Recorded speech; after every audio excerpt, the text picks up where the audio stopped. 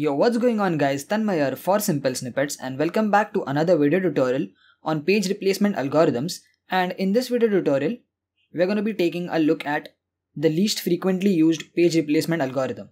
Now we've already discussed what is page replacement and three different page replacement algorithms, that is FIFO, Optimal and LRU, in the previous video tutorials of this playlist. If you have missed that, I will link the entire playlist which you can see on the top right corner in the form of card or in the information tab. But with that being said, let's start off with today's algorithm, which is least frequently used page replacement algorithm. Now before we start off with the numerical, a quick theory about LFU. So in this LFU page replacement algorithm, that is least frequently used page replacement algorithm, the page with the minimum count or frequency is selected for replacement with the page that needs to enter into the system. So here the keyword count or frequency is more important, and what we are going to be focusing on is how many number of times is a page repeated.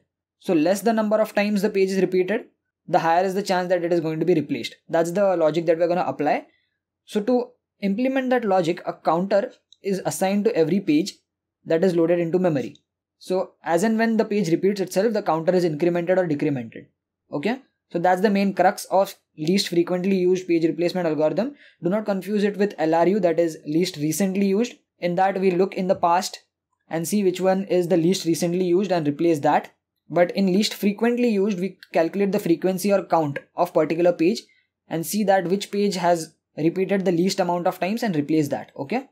Now LFU algorithm in general is not directly used. It is sometimes combined with LRU or some other combination of different algorithms when it comes to actual implementation. So now let's solve a numerical and you'll understand exactly how the least frequently used page replacement algorithm works.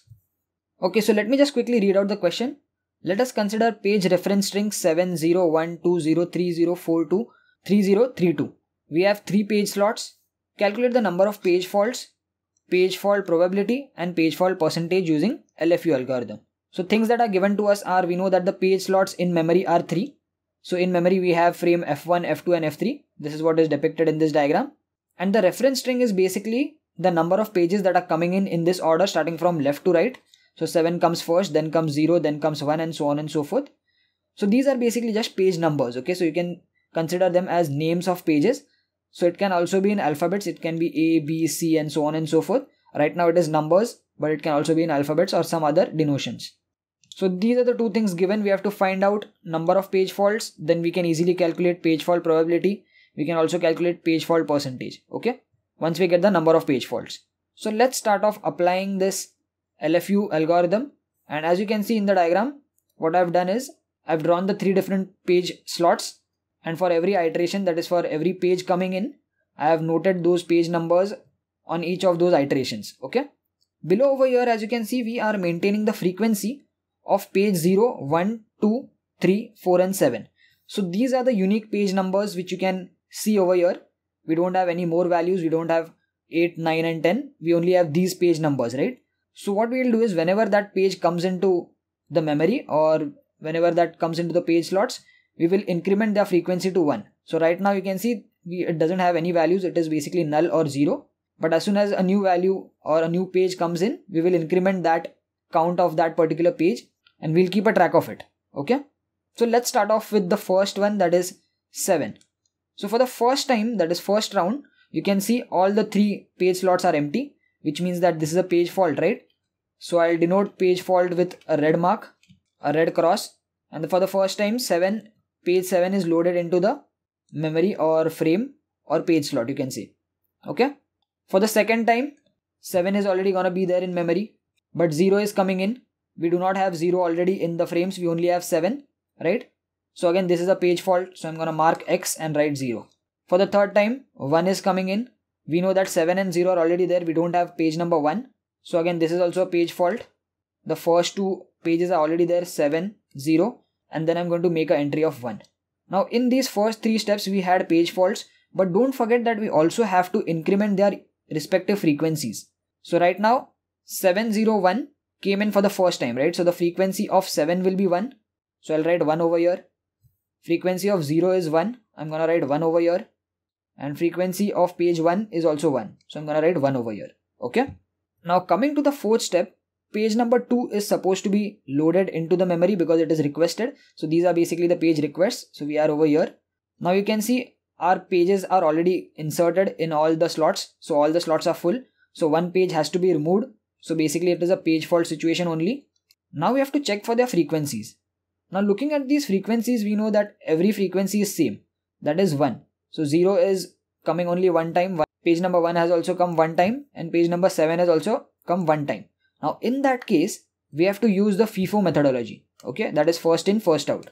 Which means whichever page came first has to be removed and replaced. So if you start from the left to right, 7 was the page that came very first, right? So this time we have to remove 7, and instead of 7, we have to write 2. The rest of the 0 and 1 are going to be as it is. Now when we do this, remember that we have to make the frequency of 7 as 0 again. So we have to reset the frequency. Okay. So I'm going to make this 0. And one more thing that you have to do is, now you cannot use this 7 into consideration when it comes to frequency. So if in case 7 repeats somewhere ahead in time, you cannot consider this one as a count because we just reset the value, right? So what I'll do is, I'll mark an X over here because we cannot consider this into the frequency count next time when 7 comes into picture. Okay. So these are the steps that you have to apply. So let's move ahead and you'll understand even better. Now the next page that is requested is 0. So we are over here now. Now if you see, 0 is already there in the pages. So this is not going to be a page fault situation. So I'm going to write a tick mark over here. Now since 0 is repeated one more time over here, I'm first actually going to write all the pages as it is. That is 2, 0 and 1. Okay. But since 0 is repeated one more time, now the frequency of 0 is going to be incremented by 1. So currently the frequency is 1. We have to make it 2. So I'm going to write 2 over here. Okay. So this is how you maintain a count of the repeated pages. And when they get removed, you reset the frequencies. Okay. Let's move ahead. Let's go to this iteration where page 3 is requested. Now in the pages, we know we have 2, 0 and 1. We don't have 3. So one of the page has to be removed, right?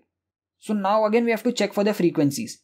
So if you see, 0's frequency is 2. Now 2 is greater than 1's frequency. So we have page 2. So 2's frequency is actually 1 over here. We have to write 1. I forgot to write that. Okay.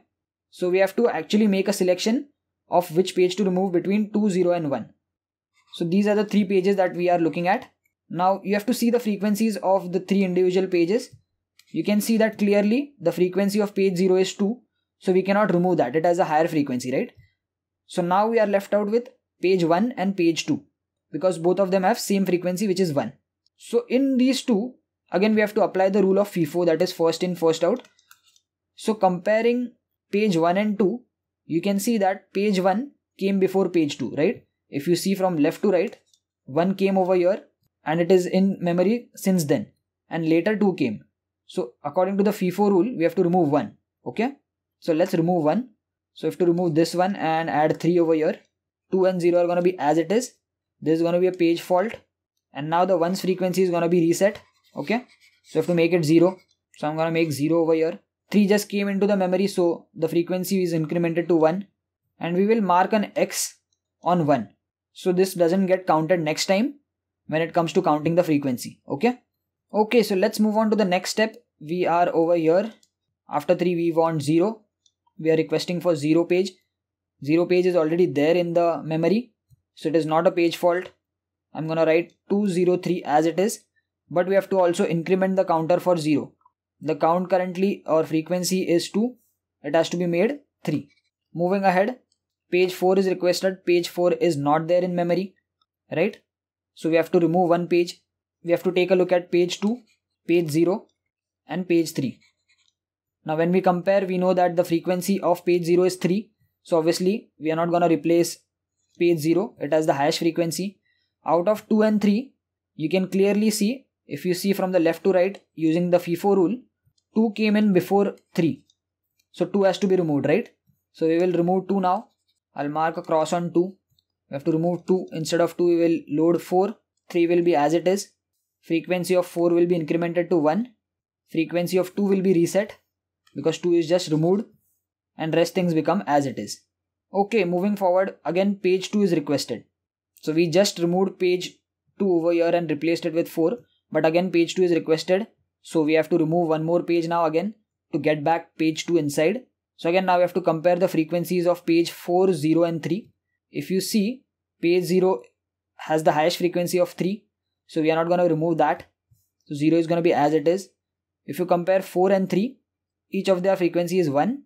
But 4 just came in. And if you apply the rule of FIFO, if you see from left to right, 3 came in first. So we have to remove 3, right? So we're going to replace 3 with 2.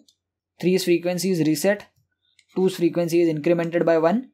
We're going to make an X over 3 so that it does not get counted again. And 4 is going to be as it is over here. Okay, moving to the next step. Page 3 is requested. Page 3 is not there in all the pages. So we have to remove one page because all the page slots are full. Again, we have to compare the frequency of page 4, 0 and 2. We are not going to be removing 0 because by now you must have understood that 0 has the highest frequency of 3. We have to compare 4 and 2. 4 and 2 has frequencies 1 and 1. So that page has to be removed that came in first between 2 and 4, right? So between 2 and 4, you can see 4 came first, right? Because if you see in this way, 4 came before 2, right? So we have to remove 4. Removing 4 over here and replacing it with 3. 2 remains as it is. The values are also reset of 3 and 4. So the frequency value of 4 is reset to 0. Frequency value of 3 is incremented by 1. And we move forward. Here you can see that 0 is requested and 0 is already there in the page slots. So this is not a page fault. By the way, all these things or all these 3 iterations were page faults because we had to replace pages. This iteration is not going to be a page fault. 0 is requested and 0 is already there. So I'm going to write 302. Increment the frequency of page 0 by 1. So it was 3. Now it become 4. In this step 3 is requested. 3 is already there. So 302. Increment the frequency of 3 by 1. So 1 becomes 2. In the last step 2 is requested. 2 is also there. So again 302. Increment the frequency of page 2 by 1. That is count. Now it becomes 2 and these 2 are also not page fault. Okay, so this was the complete numerical using the LFU page replacement algorithm, and we took the help of the frequencies of individual pages, and depending upon these frequencies we only remove those pages or only replace those pages whose frequency is lowest. And when the frequency of 2 pages are equal, then we apply the FIFO rule, that is we replace that page that came in first. Okay, so when we calculate the number of page faults, we have 8 page faults. 1, 2, 3, 4, 5, 6, 7, 8. So I'm going to write 8 over here. Now when you calculate the page fault probability, you have to calculate the number of page faults divided by the total steps. So let's count the steps. 1, 2, 3, 4, 5, 6, 7, 8, 9, 10, 11, 12 and 13. So 8 by 13. Now the probability will be 0.61. Similarly, when you calculate page fault percentage, you just have to multiply this page fault probability by 100, or the formula would be number of page faults, that is 8, upon total iterations, that is total steps, that is 13, into 100, which ultimately will give you 61%. Okay, so this was the least frequently used page fault algorithm. I hope you've understood the entire working, and we also solved a practical numerical using the LFU algorithm. So that's it for this video, guys. If you like this video, please give it a thumbs up. Do share it with your friends. Let me know in the comments how this video was, and I'll see you guys in the next one. Peace.